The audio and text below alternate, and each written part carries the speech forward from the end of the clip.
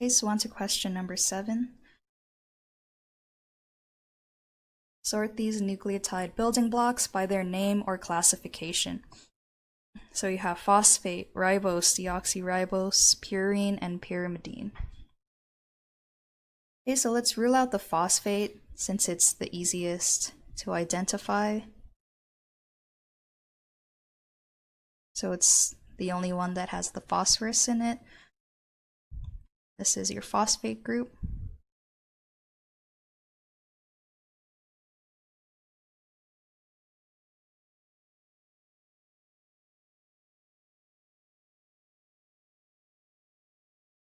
Then we're going to draw our ribose, which is this 5-membered ring. So you'll see there's 2 5-membered rings, but ribose is the one that has the extra alcohol group on it. I'm just going to write that down.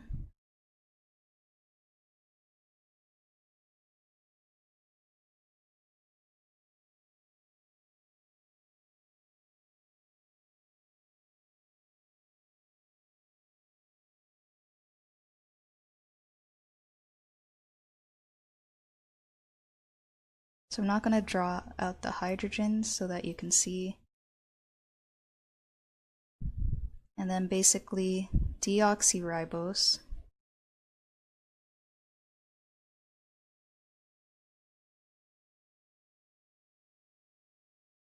has like a similar structure.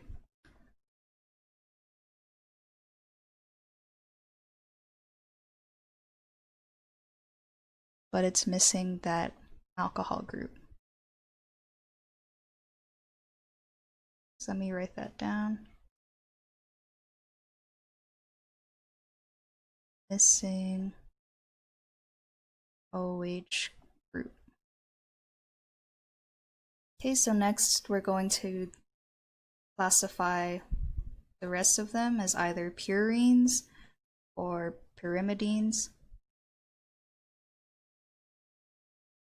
Change the color.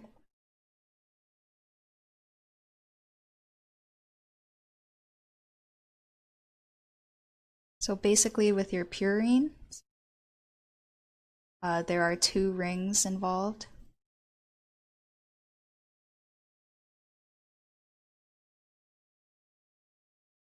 And then with your pyrimidines,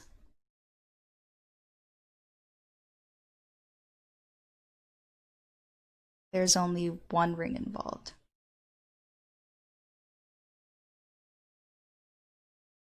Okay, so let me draw all these groups. So first I'm going to look at the structures that have 2 rings and draw them out, hopefully neat.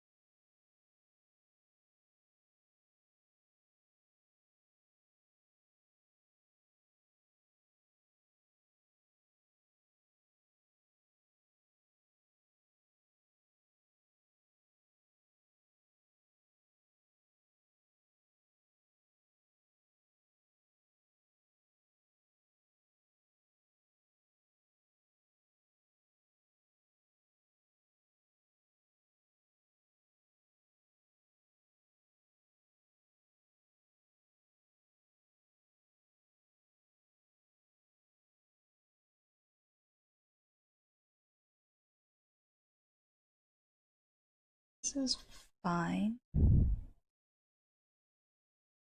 Okay. So if you're familiar with your biochem, you'll see that these are part of the building blocks of DNA. So these are guanine and adenine molecules, and they're both purines. And for the pyrimidines, I'm going to look at all of my 1 ring structures. So there should be 3 of them that are left.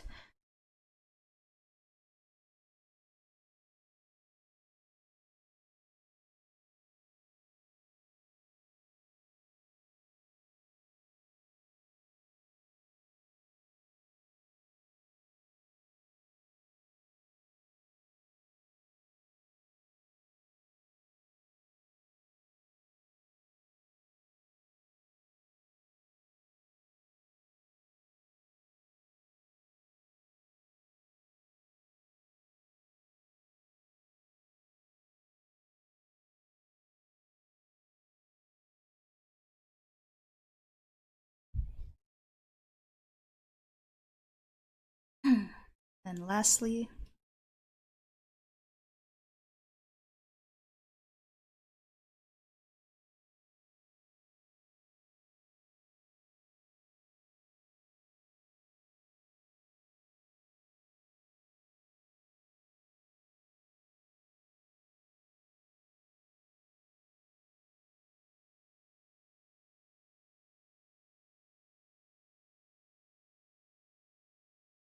okay, so again, you'll notice these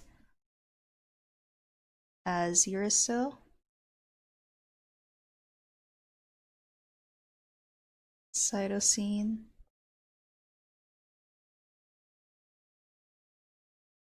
and thymine, which are your building blocks for DNA and RNA. Okay, so let's see what they said. Phosphate, ribose. The oxyribose has a removed oxygen. Pyrimidines have a 6-membered ring. And then the purines have a 9-membered double ring system with 4 nitrogens and 5 carbons. So solution is correct.